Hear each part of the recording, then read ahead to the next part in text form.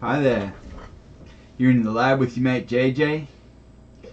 I've been figuring out how my my new electronic load works. I've kind of got it figured out, at least for constant current. I can get my head around that. It does constant power as well, but I haven't used that.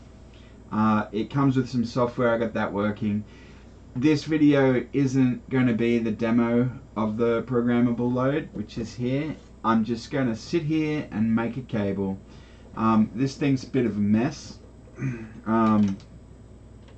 It's got all bits and pieces hanging out all over the place, so I'm going to make a cable to keep that nice and tidy, and then we're going to take this guy and we're going to keep him up there, I think, or maybe there, I'm not sure. Anyway, he needs to find a home somewhere, and because you can control the device with software, and I've got the software on one of my computers, I can configure it using the software. I don't need to have access to the front panel in order to punch in settings, so it's okay if it lives up the back there. I'll just run it in USB cable.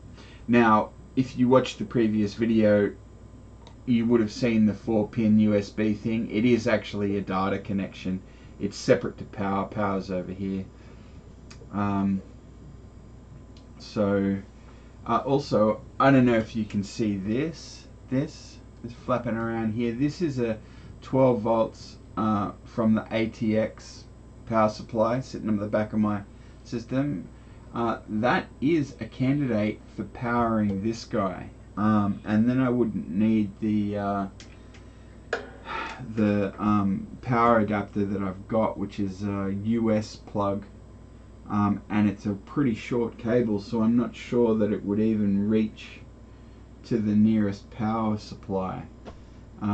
So I'm thinking I might power my battery tester with the ATX power supply. Why wouldn't I do that? I don't know. Anyway, that's just thinking. I'll set that up separately and I'll demo this thing soon.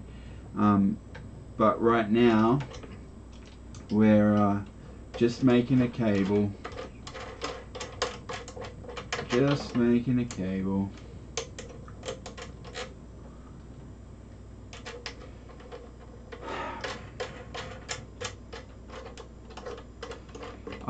I worry about those alligator clips when you've got them plugged into a power supply. I suppose even the banana plugs just flapping around waiting for a short circuit to happen.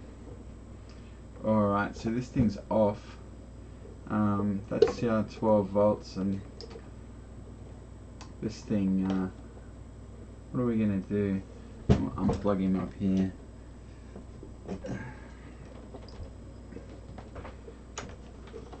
I'll put that over there. My friend's coming to take me out for lunch, so I've only got an hour to get this done in. And I would forgive you if you didn't want to sit here watching me make a cable. It's probably not going to be super riveting stuff. A little bit of soldering. Probably a little bit of heat shrink. Now these are the cables that came with the thing. I think I'm going to wrap them up, put them in a drawer, put a label on them, and not look at them ever again, because I'm going to have these running into this. So that'll be sensible, safe DC power in. And then on the back end, 2 sets of cables. Actually, it'll go like that. So 2 reds, 2 blacks. Happy days. So that's what we're going to do right now. Just make that cable. We'll fire up the soldering iron. There we go. Power on. Might as well turn on the hot air gun as well, why not? Now we've got a little bit of heat shrink here, probably enough black and red. That looks good to me. Now,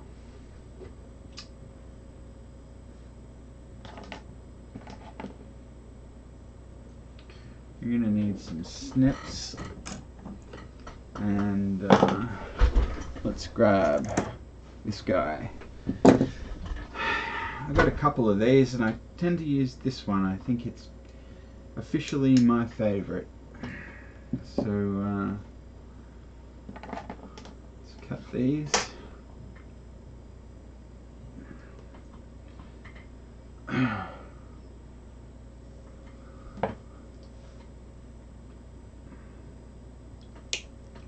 we go.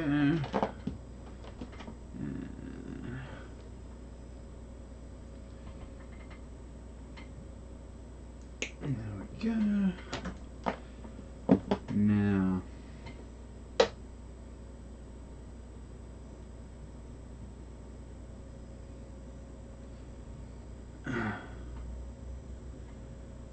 so let's put the heat shrink on. I don't know about you, but I reckon half the time when I'm working with heat shrink, I forget to put it on before I do the soldering, and then of course I can't get it on. Trying to get in here, I might get a screwdriver.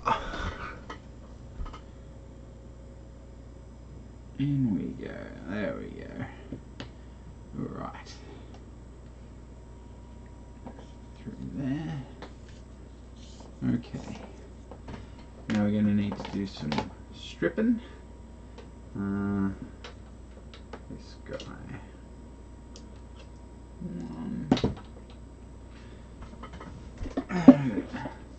Scraps up the back here.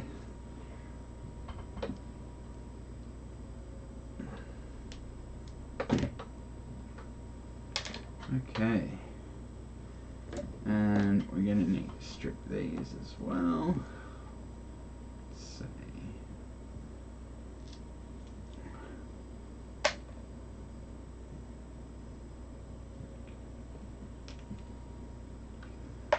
Okay, now, how are we going to join these things?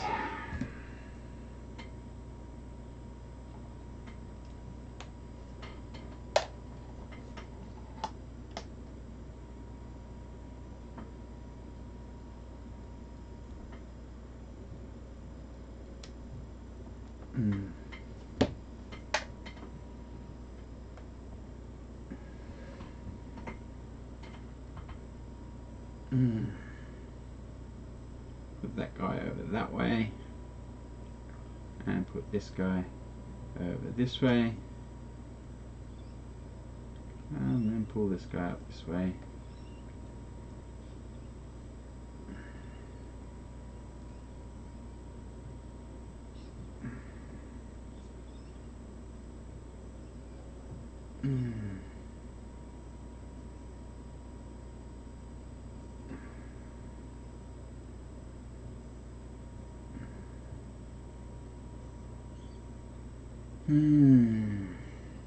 I don't like that at all.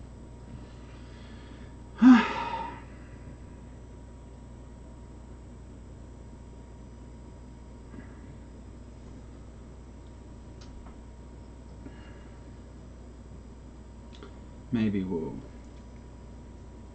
twist these together.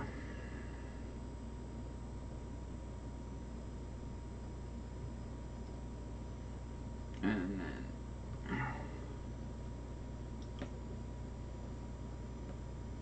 put that there.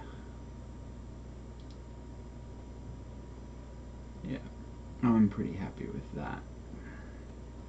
And bring that guy around there, and then just tie him off.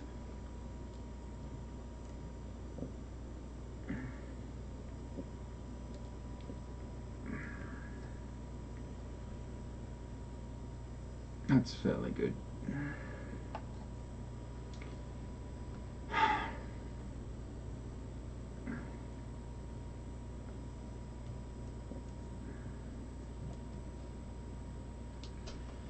And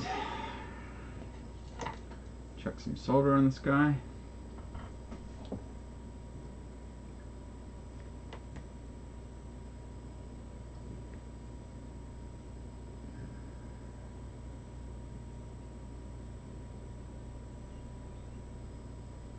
I forgot to put my fan on.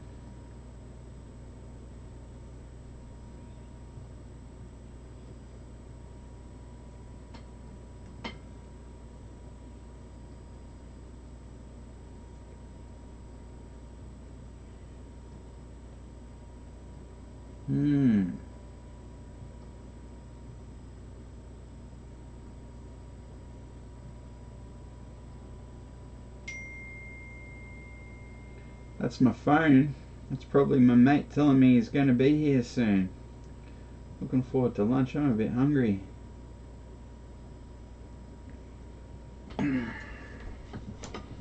Let's just chuck our fan on. There we go.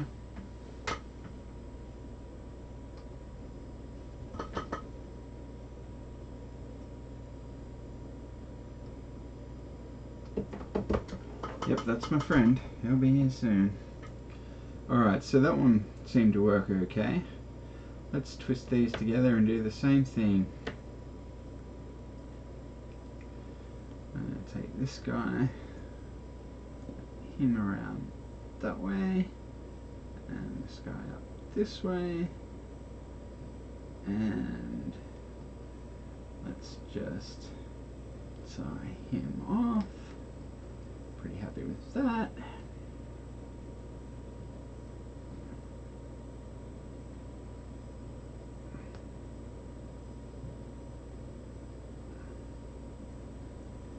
Now,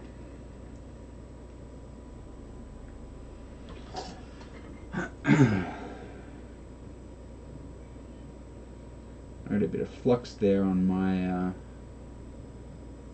mat. I'll clean that off with some isopropyl IPA after I finished this soldering. There we go. I'm pretty happy with that.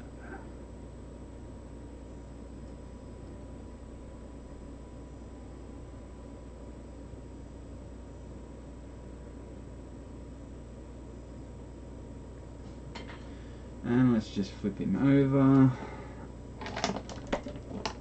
and put a bit more solder in this guy.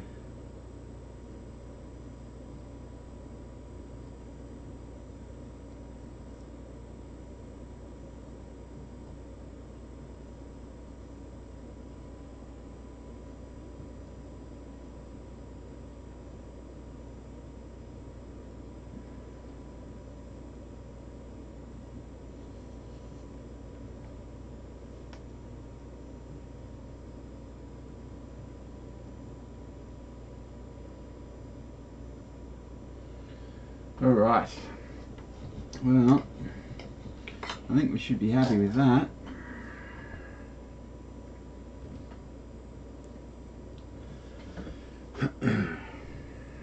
So, we'll bring red up, up, up, up, up, up. And we'll bring black up as well. There we go. I wonder if I've made a mistake using shrink wrap, which is too big. We'll know in a minute. Let's see what happens.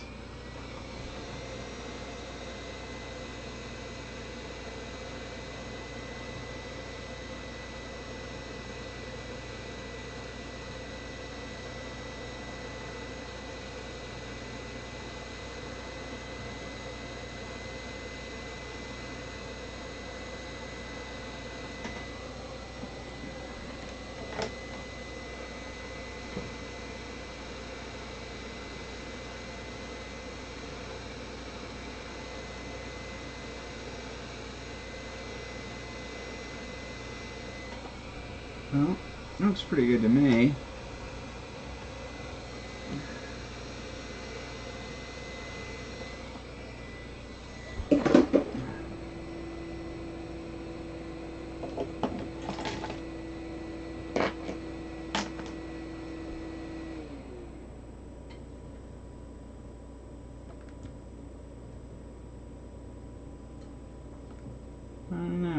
reckon. Looks okay to me. Now I've got some IPA over here. Clean up my mess.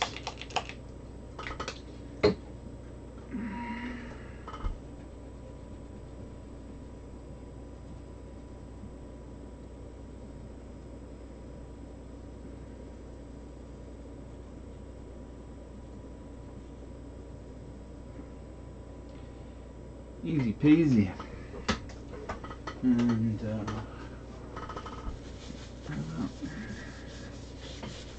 all right.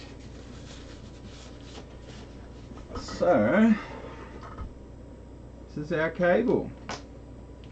Those should be able to go into our electronic load, and then we can plug power in there, and it's all be nice and safe and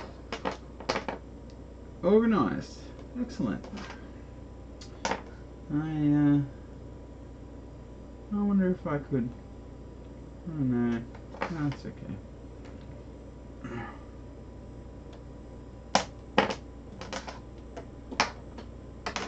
Well, that's it for now. Made a cable. I'll use it in the demo of the programmable load in the next video, which I'll get up in the next couple of days. So that's everything. Thanks again. See you next time.